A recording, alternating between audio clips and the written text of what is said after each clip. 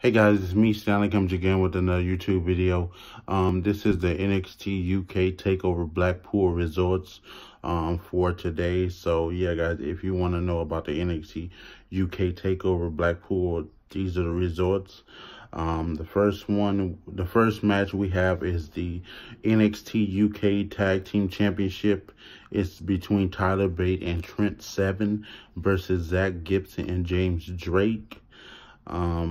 This is I think the finals of the tag team tournament to the crown of the first ever NXT UK tag team champions. So yeah,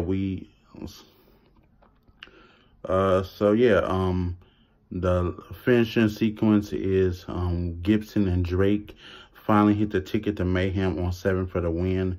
They're the first ever NXT UK Tag Team Champions, which is Zach Gibson and James Drake. They defeated Tyler Bate. Tyler Bate and Trent Seven to become NXT UK Tag Team Champions. Then we have Jordan Devlin versus Travis Banks. Then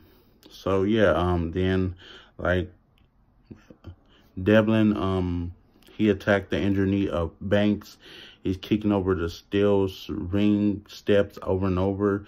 Finally, the NXT UK Assistant General Manager Sis comes out and with several referees and officials to separate the two.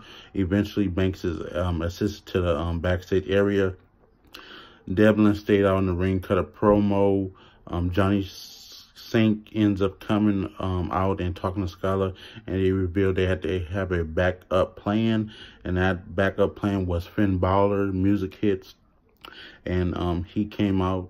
He was Devlin's original trainer, makes his way to the ring, and is announced as the replacement against him. So it's Finn Balor versus Jordan Devlin.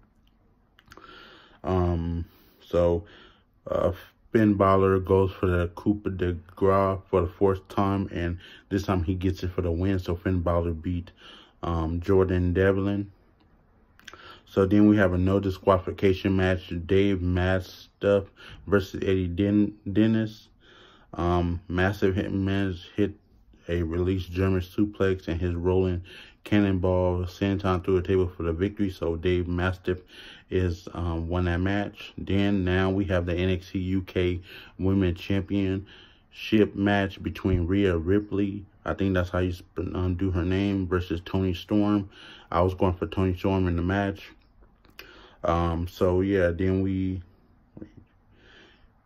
So Storm escaped another Riptide attempt from the champ before hitting Storm Zero for the second time. This time she gets the pin and the win. So we have a new NXT UK Women's Champion, and that is Toni Storm. Then we have the WWE UK Championship between Pete Dunne versus Joe Coffey. Sorry, I'm looking at my phone to tell you guys the results. Back in the ring, Dunne hits a discussed lariat of his own and then another bitter end, but still couldn't get the pin. Dunne now locks in the armbar and bends Kofi's fingers until he's finally forced to tap out. Dunne retained his title via submission victory. After the match, a Walter arrived. So Pete Dunne won that match via submission and is still the WWE UK champion. So then, like I said, after the match, Walter arrives. Clearly Walter gets in the ring, stare down the UK champion. Kofi tries to get back in the ring, but Walter kicks him in the head and hits the ring Camp F pose while Dunne in trademark fashion stood there holding his UK champion in his mouth. Walter simply walks back up the ramp as Dunne watches on. So yeah, guys, that's the end of the NXT UK takeover. That was the NXT takeover Blackpool Resorts. So yeah, guys, thank you guys for watching. Subscribe to my channel, like my videos, comment my videos. You guys have a really good day, and peace out. Bye.